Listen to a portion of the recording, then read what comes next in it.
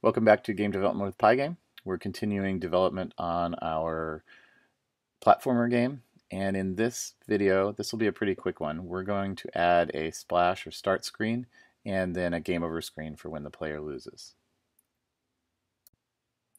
In this video, I'm ready to go down and start filling in the start and game over screens. Although one quick change that I did make that I'll go back over here to is I went ahead and made a setting variable called BG color so that I can use this nice light blue as my background color. So over here in my draw section, I'm just filling with the background color just because this light blue looks a little more sky-like, so that when we do start putting some graphics in there, it's a little nicer to look at than the plain black background. Okay, so what we want to do, we already have it set up so that when the game first starts, it's going to show the start screen, and whenever the game ends, you're going to see the game over screen. So we just need to fill in what we want to display in those sections.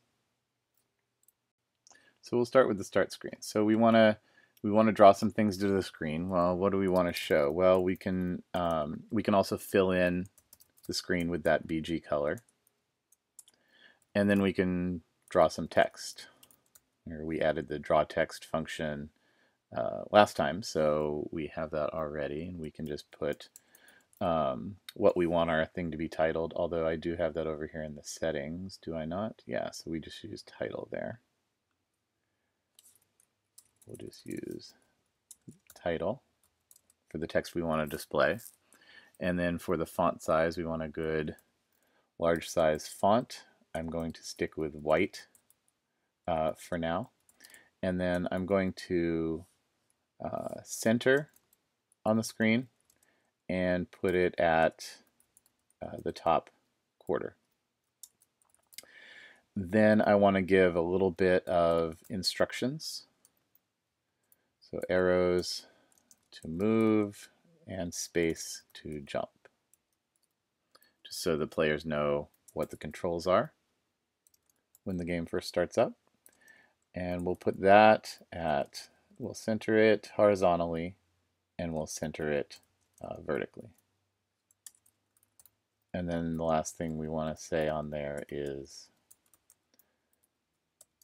press a key to play, so they know, what to hit to play. And we want that to be white, and we want to put this at width over 2 and height times 3 over 4. Oops, and I see I left out a y there. So that's the text I want to display on the screen.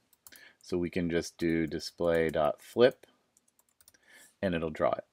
Now if I run this right now, this is going to happen, but you can probably see that we have a small problem because it's going to flash up there instantly, and then the game is going to start, because we're not waiting after this. What we want to do after the start screen ends is after the start screen displays, is we want to wait for the player to press a key. And since we're also going to want to do that in the game over screen, we should probably go ahead and define wait for key, which is a function that will just pause waiting for the key event for the person, that the person's ready to continue. So we'll have a little loop here just running as long as this waiting variable is true. So as long as that's true, what are we going to do? Well, we'll use our clock to tick and run the loop at a certain speed, which is the same thing we do with our main loop up here, right?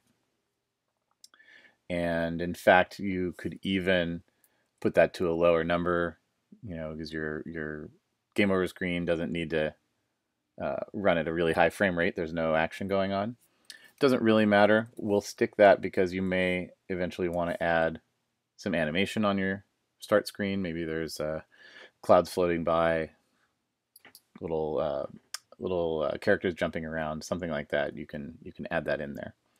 But for now, all we want to do in the wait for key is check the events.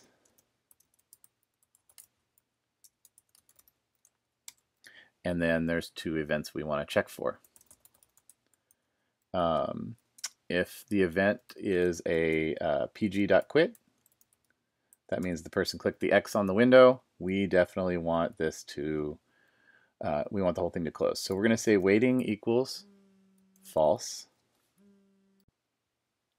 And then because we want our whole program to end, we also want to set running equal to false as well, so that this will stop too. And then the other event that we want to check for is the pg.keyUp event, meaning the person pressed any other key or any key on the keyboard. And for that, we just set waiting equal to false. And then our wait for key loop will end. So that's what wait for key needs to do. Check for the events and then exit if they press the X. So let's run it.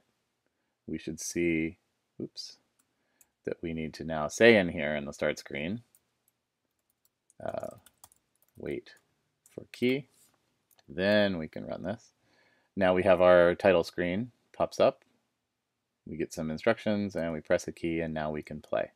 Now when we die, we just need to have the game over screen filled in as well. And we can do that really quick. So on the game over screen, I'm going to also fill the screen with the BG color.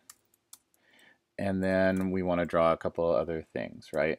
And in fact, what we can do is there's a few things we want to show. I'm going to just copy these three draw text lines. And I'm going to change this to, now I want this to say game over. The middle one, I want to show what your score was, so you can see what your score was. So we're going to say we're going to show the score plus whatever the value of score was in the middle, and then we can say to play again here. pg.display.flip, and we wait for a key. Now if we run, we can go up here and, right, there's our game over screen, shows what my score was, and I can play again. But there's one small problem now, and that is in the middle of the game, if I press the X up here, the program doesn't close, I go to the game over screen. And the reason for that is, while we're running the game, right, pressing the X on the window sets running equal to false, right? And here's the loop that controls. Well, during the game, if we set running equal to false, we drop to this command. So this loop hasn't ended yet because it hasn't gotten to the end of the loop. Even though you set a loop variable to false, the loop doesn't check that variable until it finishes one run through. So we have running equal to false, but we still go to the game over screen. And then when we came out of the game over screen, it would quit. So what we want to do in our game over screen is just check to see if running has been set to false and just basically ignore it, or ignore the game over screen pass through. So if not self.running, meaning if running has been set to false, then we're just going to return, which means end this function. So what happens is now when I'm playing the game, if I press the X, it just exits, which is a more of an expected behavior. All right, that'll do it for this video. Go ahead and if you want to make your start and game over screens a little more interesting, you can go in here and change your fonts, change your colors. You can even put some graphics on there, although we haven't gotten into adding any graphics yet, so we'll probably hold off on that until we have the game graphics in. Then we can use some of those in the start screen.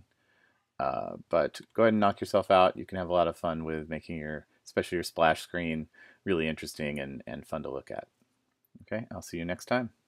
Thanks for watching.